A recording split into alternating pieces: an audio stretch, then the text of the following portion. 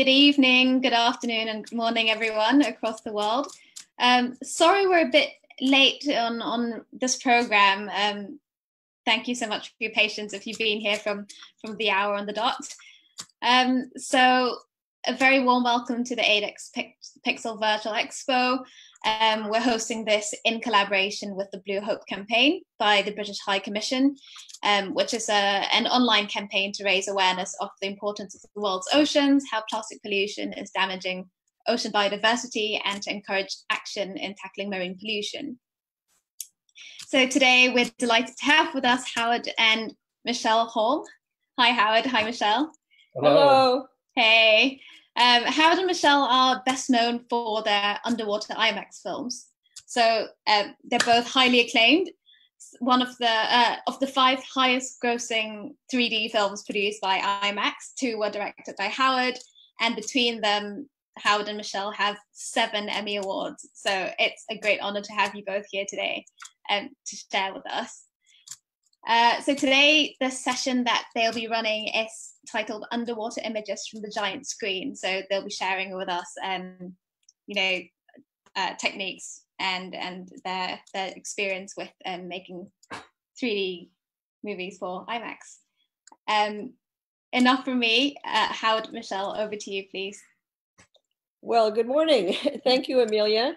Yeah. Hello, everybody. We're so pleased that ADEX wanted to have us participate in your World Ocean Week presentations. So thank you so much for that. As Amelia said, we're going to talk with you today about how we've captured images for the giant screen and for IMAX over the years. We're going to be showing you both still images and some video. In the world of Zoom, some of the video may be a little bit jerky. We hope not. We hope it'll be okay, but bear with us if that happens. So Howard's going to share his screen here as we deal with the technology. Stand by and off you go, Howard. Tell us about the video and the stills, and don't forget to give credit for who took a lot of the stills. Well, let's get that out of the way first. There's a lot of still images in this presentation, and Michele took most of these. And if I hadn't said that, I'd be in real trouble later on. Well, since he's going to be doing most of the talking, I just wanted to get my foot in the door with my participation here. So does that look okay over there? Here we go. Okay, so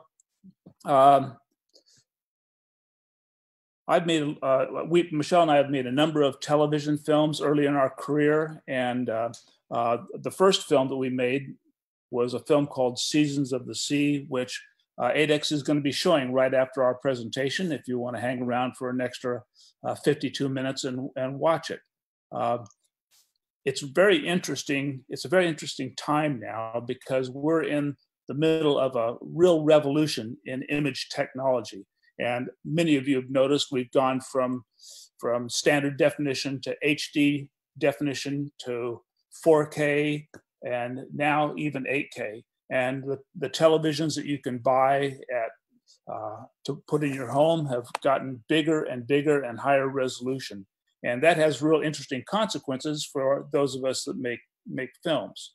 So after we made our television films, we did a number of those. We started making IMAX movies, and that's been a very interesting experience. And we've had a great time making these films. And it's interesting how the technology has changed. And IMAX films were very difficult to make. When we shot these films, we shot them in 70 millimeter. This is an IMAX screen, just so you know what IMAX is. IMAX is the largest screen format in the world. The IMAX screen can be 25 meters high and do the conversion, and over about 30 meters across. So it's a huge screen. And if you look at this image, you can see the chairs are very close to the screen. You're right down there next to it.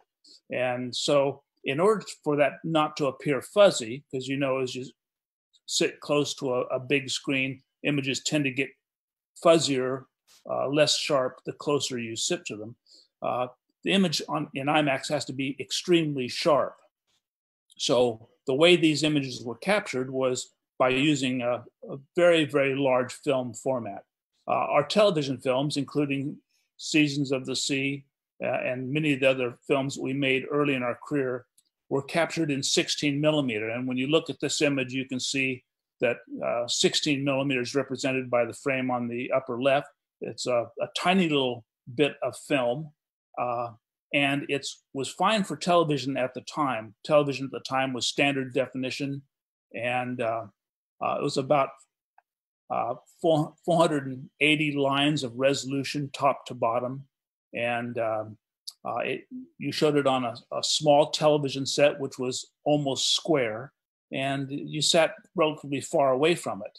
And because the image was, not technically very good to begin with, and because the screen was small, you could get away with a lot of really bad camera work, which I did in my early career, actually.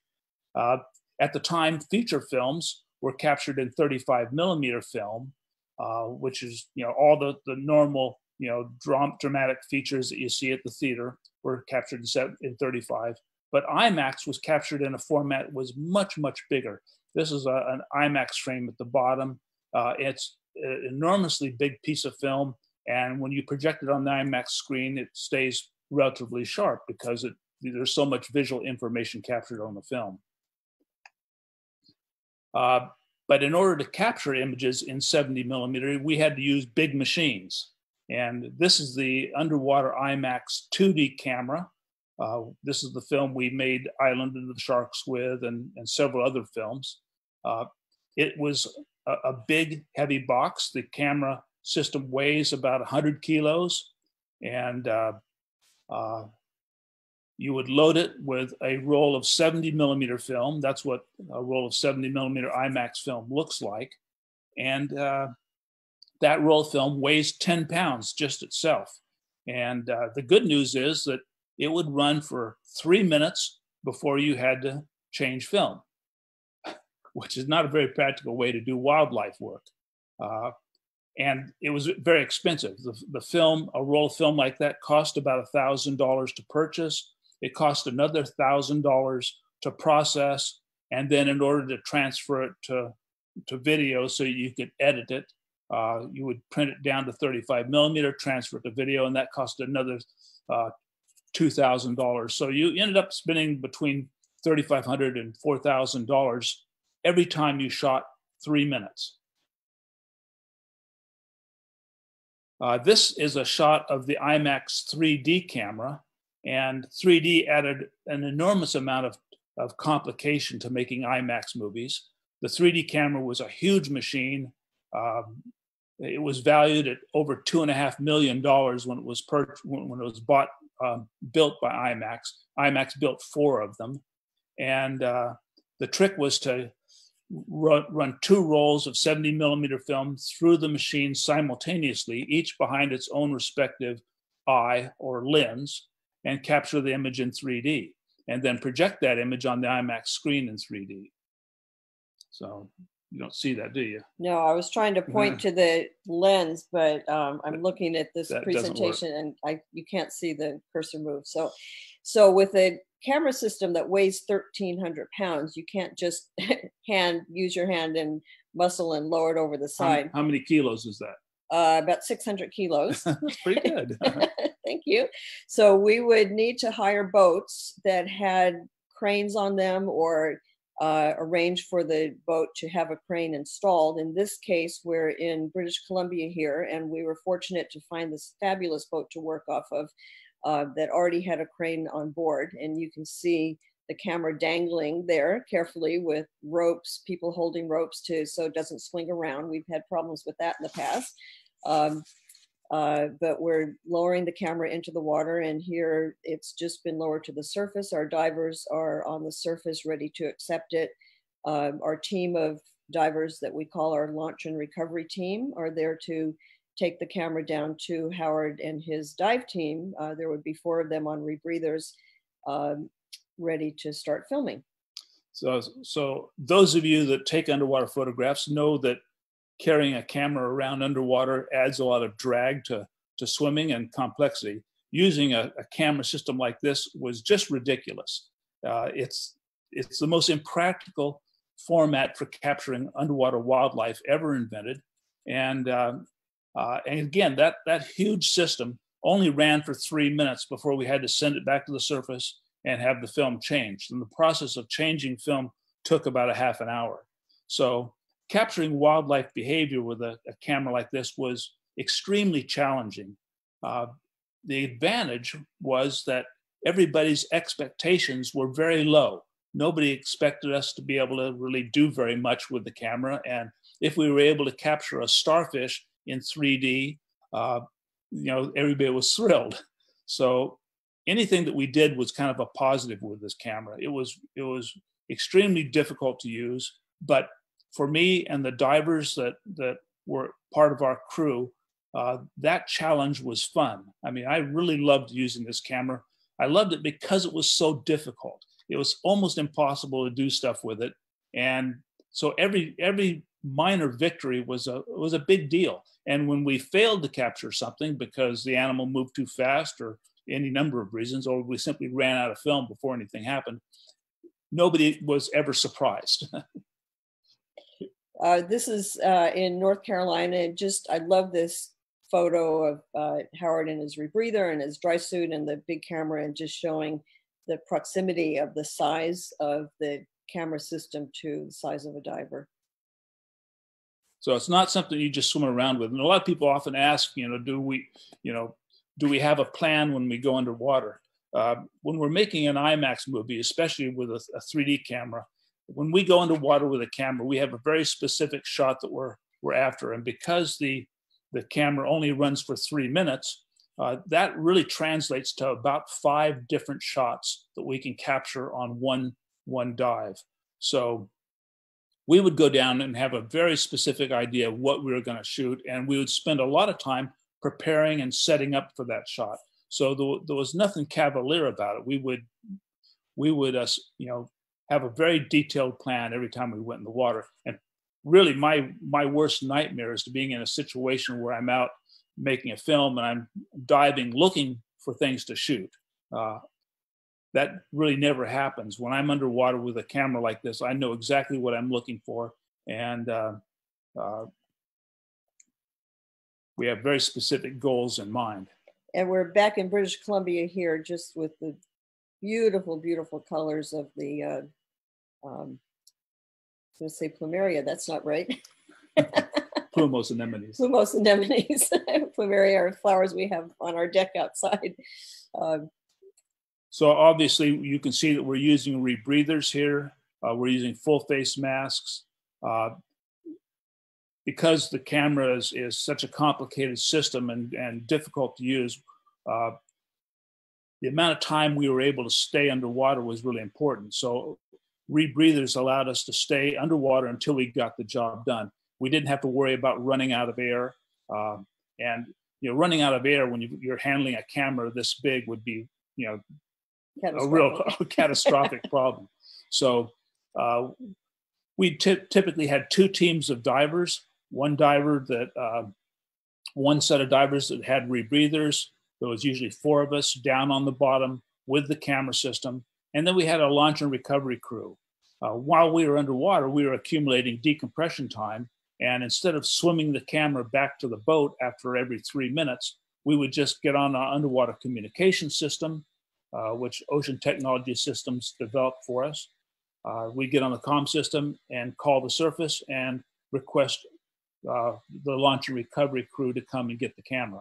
And of course, when Howard says every 3 minutes, he means 3 minutes of film, which could take an hour, hour and a half, 2 hours to actually shoot. By the time he would get down in the water, scope out exactly where he wanted to film, the camera would be brought to him, he'd get things set up. Sometimes the bottom got stirred up, so he'd have to wait for for everything to settle down and then shoot the 3 minutes of film, as he said, typically about 5 shots.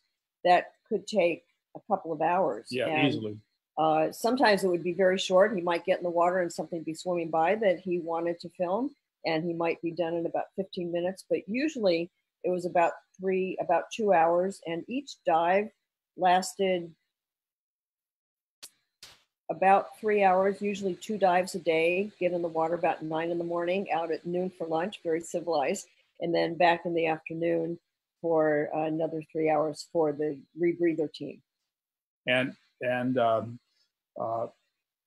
sometimes we would spend a lot more than that. I mean, so some of the animal behaviors we were looking for, we would just have to wait and wait. And I think our longest dive was 6.5 hours waiting for a stonefish to feed on something.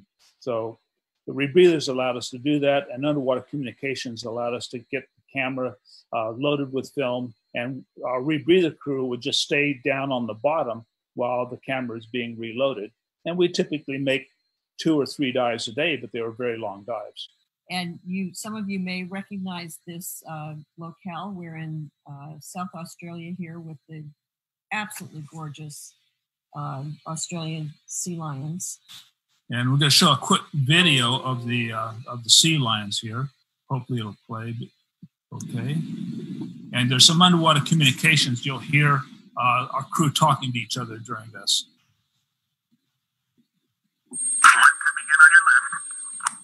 One coming in on your left. So if you remember that previous image where the sea lion was right up close against the camera, you could see its reflection in the port, which is what was going on here.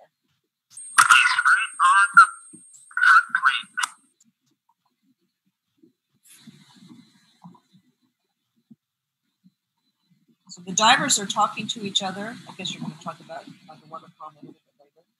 But the divers are talking to each other, and I happen to be in the water at this point, but there would be somebody on the surface on the boat who was monitoring the comms so they could hear what was being said. So they could hear what was being said as well, and they would know when to send the recovery team down to bring the camera back for a film change.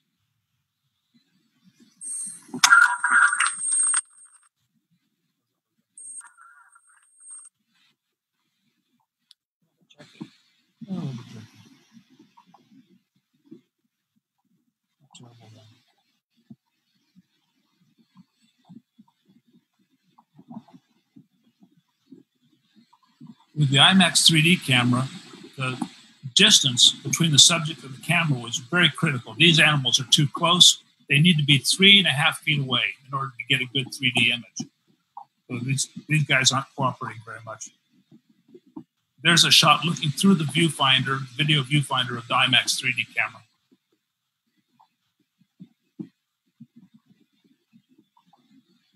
You see Howard and I guess that's Bob Cranston are walking the camera across the sea floor. They've taken their fins off. So they took their fins off so they could more easily walk across and maneuver the camera. So that kind of brings us up to date with IMAX and how we captured our IMAX films. Our last IMAX film was released in 2009. 2009, and it was captured in 70 millimeter film. That was a 3D, our last 3D film. But things are changing, and there's a whole image revolution going on with digital, as I'm sure a lot of you are aware, and that has had huge consequences for making not only television films, but IMAX films. This is, again, the IMAX 2D camera system that weighs 100 kilos and runs for 3 minutes and costs about $4,000, $3,000 every time you shoot 3 minutes. Expensive, bulky, mechanical device, and requires not only the cost of film and processing and everything else, but the costs are to transport this, the size of the boats you need, the number of crew members that you need, and all of those things are very expensive because of the size of the gear that we're traveling with. And today, you can do similar work with a camera that looks like that. In fact, the truth of the matter is you can actually do better work with a digital camera that's about that size. And for me, that's just, it's mind-boggling. Early in my career, all the films that I shot in 16 millimeter wouldn't show well on a feature film screen, and certainly not on an IMAX screen. And I remember dreaming of being able to afford a camera good enough to project an image on a feature film screen. I never imagined I'd be shooting IMAX films back in those days. But today, you can actually go out and buy a camera and shoot films that are that will work on an IMAX screen for a fraction of the money that we spent on 16 millimeter cameras back in the 70s and 80s. So this is me with my digital camera. This was a red camera, and there's been a variety of these. The first one was the Red 1 camera, which was 4K, the first 4K camera available back in 2010. And then they moved to 6K, and now the most recent camera I've got is a red camera that will capture in 8K. That's 8,000 lines of resolution horizontally across, whereas standard definition was 720 lines. HD was 1,920 lines. 4K is about almost 4,000 lines, and 8K is 8,000 lines of resolution.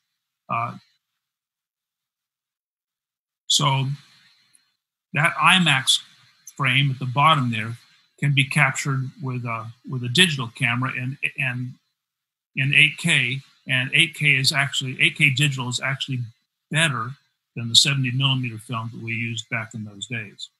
So here's just kind of a representation of the different modern formats, including HD, which is still around. Most of the stuff you watch on television is now HD, but it's slowly switching over to 4K, and now we're beginning to capture in 8K. Now, what do you do with that 8K footage? One of the things you can do with it is special venue stuff like IMAX. That 8K image on an IMAX screen, as I said, looks better than 70 millimeter film. And amazingly, you can actually go out and buy a phone that captures video in 8K today. Just think about that. But when you look at a shot like this, and you see how close the audience is sitting to the screen, a film that you captured in 8K or even 4K in 16:9, the standard composition you'd use for television, does not play well on an IMAX screen.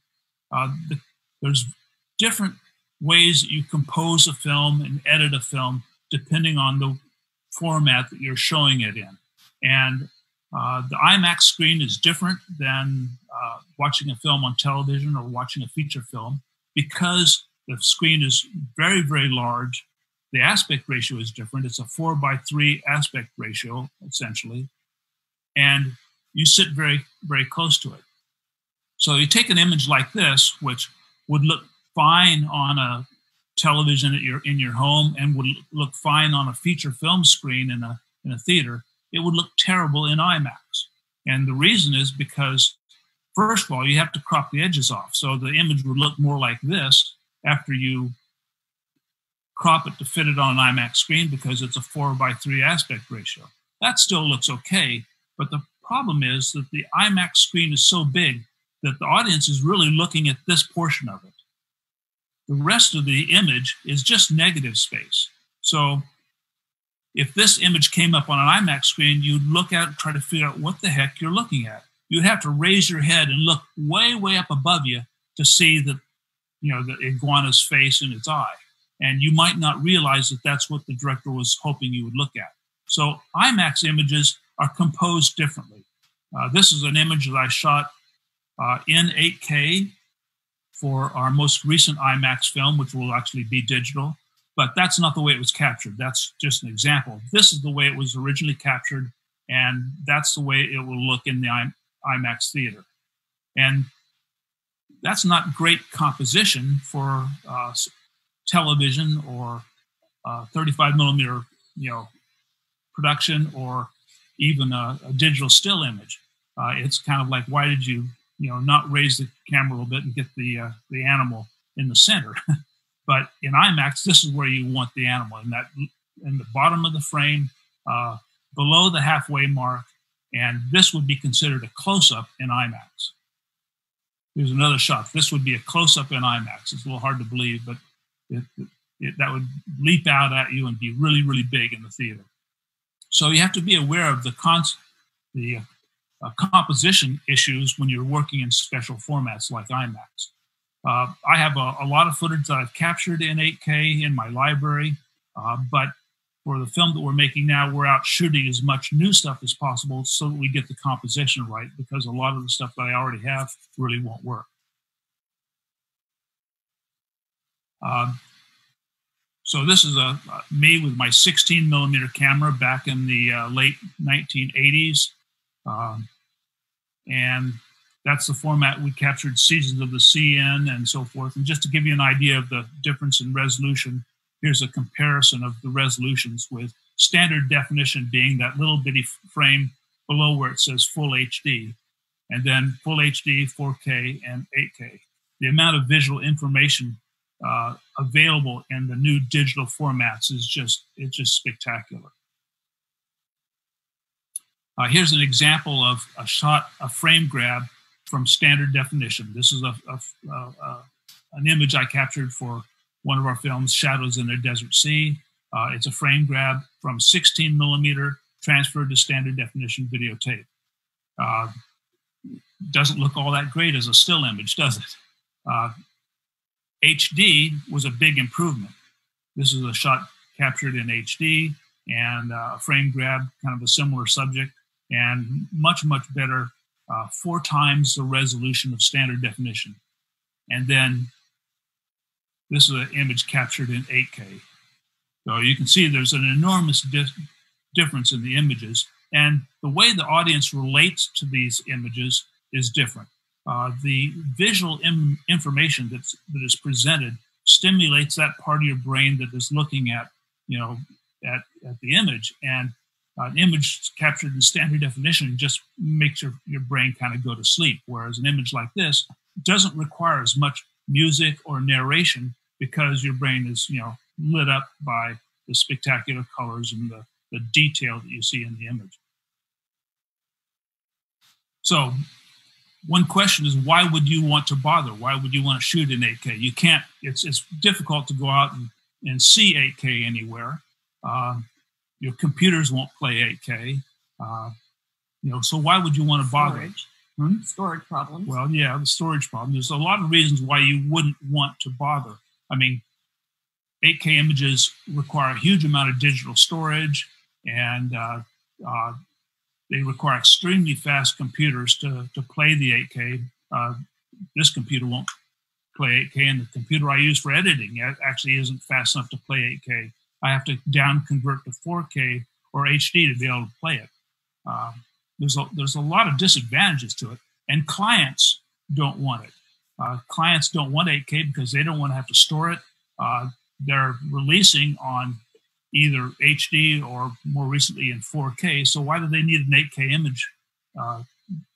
They don't want it. And I heard all those same arguments when we switched from HD to 4K.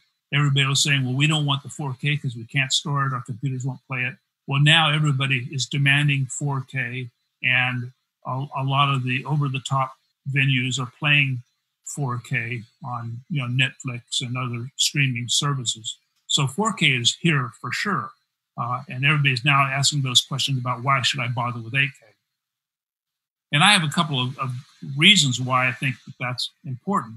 And it may not be so important if you're going out to make a movie about cops and robbers, but when you go out to capture images of wildlife, you may not get a second chance. Things are disappearing from this planet at an amazing rate. 100 species go extinct every day.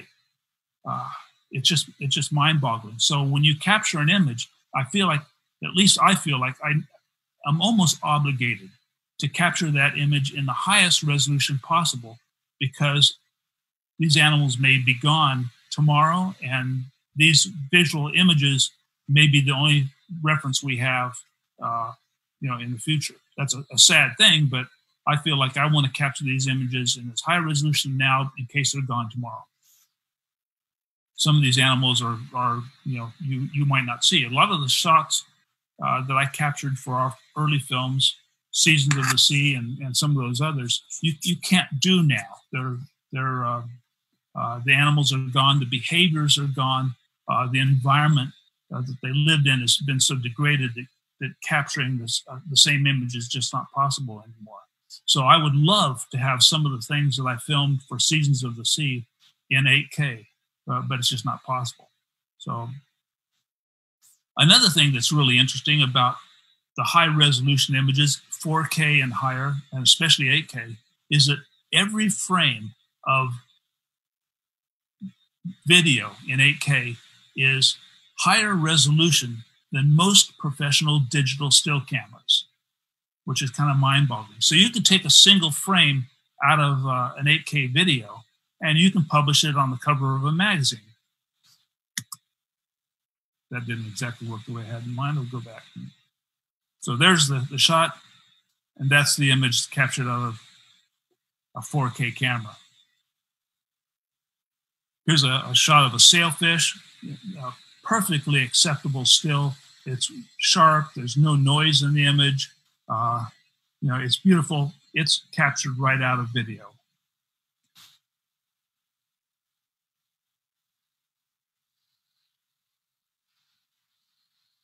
So I think that's exciting. And I started my career taking still photographs and writing for wildlife and dive magazines.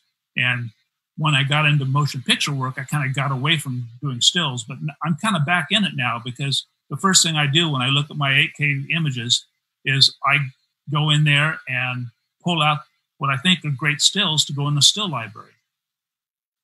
Another thing you can do, which is really cool, is since you're capturing in 8K and you're releasing in 4K, you can crop the image. In other words, you could take a shot like this, and if you decide, well, it would really be nice, instead of showing one long scene of a white shark, if I could push in and grab a close-up in the middle of that shot. Normally, when you're shooting a film, you would do that. But in 8K, you don't really always have to do that. You can just crop the image, and it's still 4K resolution, even though you've cropped it by a factor of 4, and it's still perfectly acceptable as a motion picture image. And here's another video just showing a scene of a humpback whale that was captured in 8K, and they'll show a shot of it captured in 8K, and then it'll show the same shot cropped to 4K. So you get your cutaways.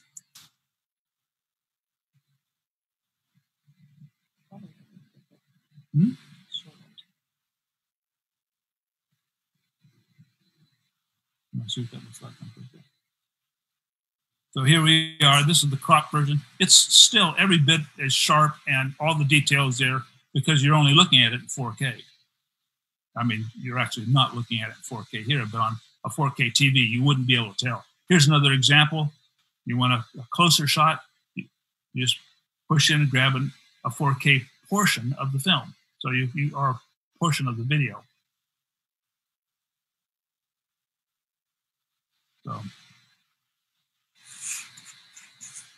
So that's one of the advantages of shooting in high resolution, is that you can move around and crop the image.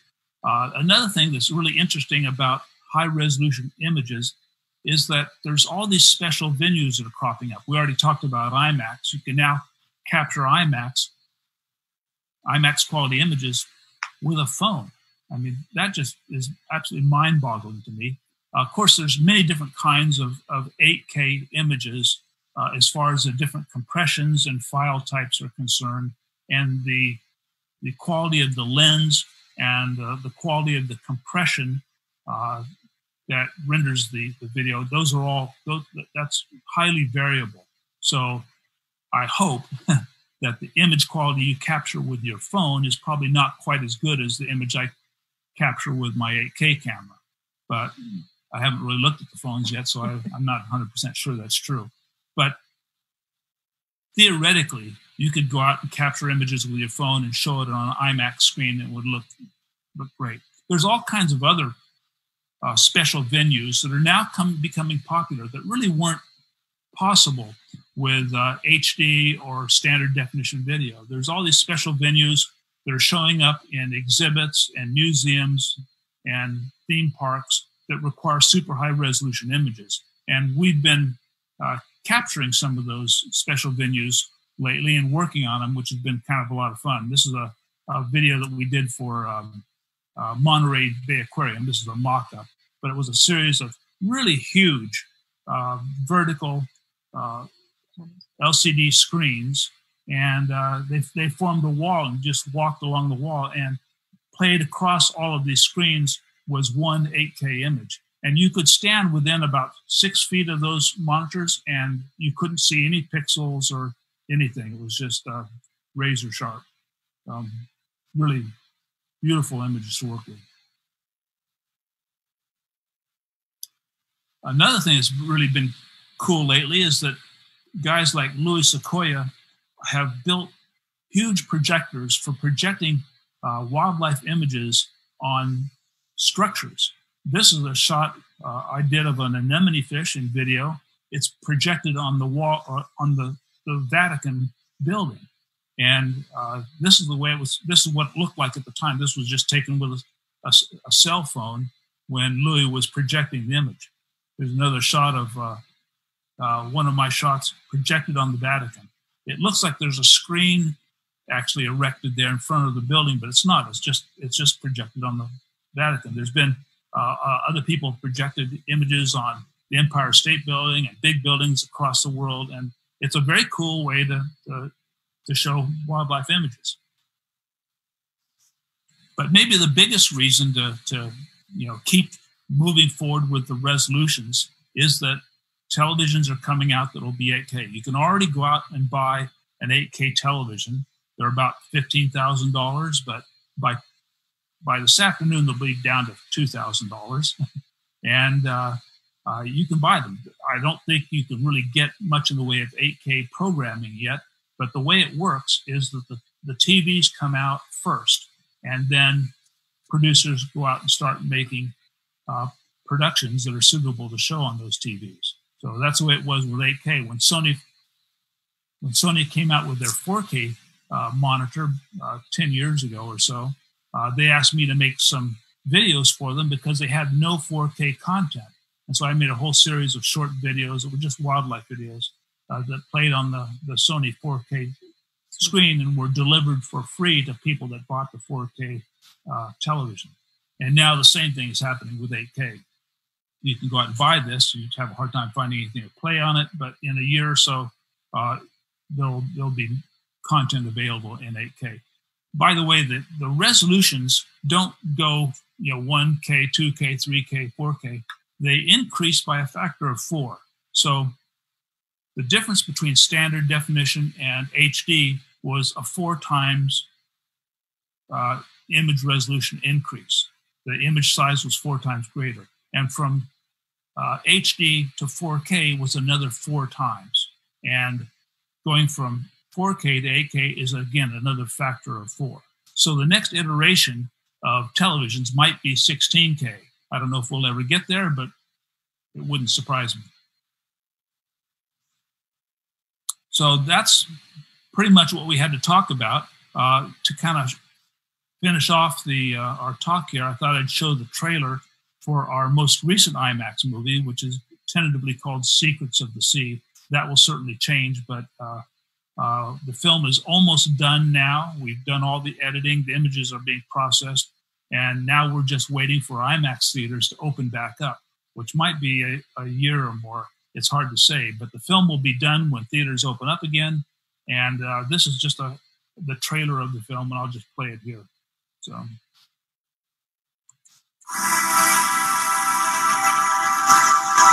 What is the most important species in the sea?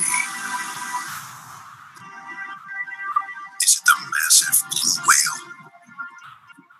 Or the tiny krill it feeds upon? Do coral reefs actually depend on sharks? And how does this tiny fish contribute to the survival of coral reef communities? What threatens the kelp forest? And how do these fish help protect it? Scientists believe that less than 15% of marine species have been identified.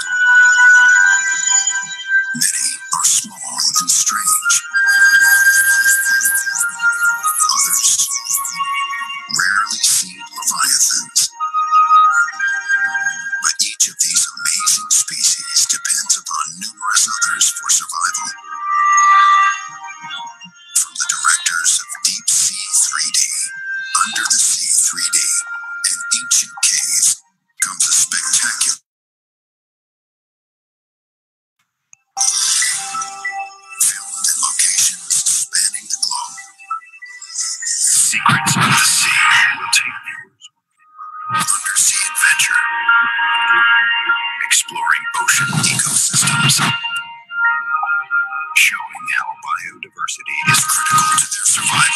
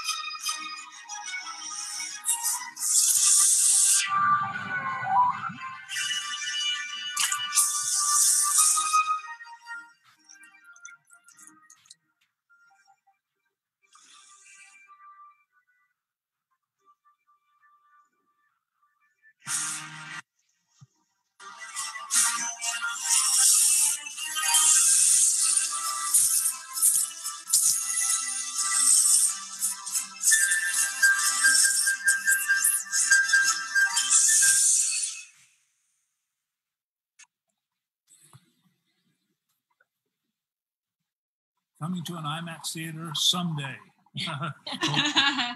You'll notice that the composition for that was more for television than for IMAX. It's actually composed for IMAX, but when we show a trailer like that on the web or in other venues, we crop it so that it's more 16:9. So since you're watching this, I know that you have access to Facebook. And I mentioned that we have created a Facebook page for Secrets of the Sea, so you can go to that and hit follow or like, and you'll receive updates when we post something, which is not every day or every week, but we are trying to keep people apprised of what's happening with the film. So there's that's all, folks. Thank you so much, Howard and Michele. That was absolutely spectacular footage, and like I just found it so interesting to be able to see, the behind the scenes of those massive cameras. Like it's just mind blowing. Like that you can even handle that sort of equipment. So why don't we move on to maybe like 5-10 minutes of questions, if our viewers had any questions before moving on to the film screening of Seasons of the Sea. Does that sound good? Sure. I have them. I have the comments here that I'm looking at, which is why you see me keep looking over here. But if you'd like to, if you've monitored them, Amelia, and you have some questions you want to toss out to us. No, I don't see any comments in the any questions in the comments right now. Do you have a different set to what I'm looking at? I just see comments, people saying thank you. It's just everyone saying hi. Hi, Michele. Hi, Howard. To us. So hi, everybody. Thank you for coming. And those of you on the West Coast for being here early with your cups of coffee, maybe. Thank you. I just see Jody Elliott saying, this is awesome. Thanks, Jody. Hi. And Michele. So anybody have any question you want to type quickly? Otherwise, we'll probably let Amelia move on to showing Seasons of the Sea.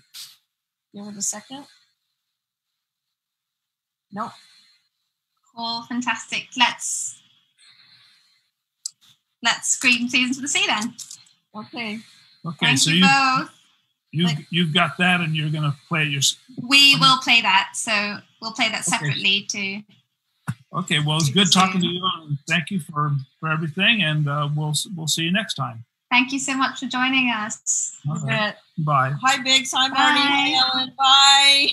Thank you, Howard and Michele. See ya. Bye. Thanks, Elfon. Thank you. Thanks, Amelia. Bye-bye. Bye-bye.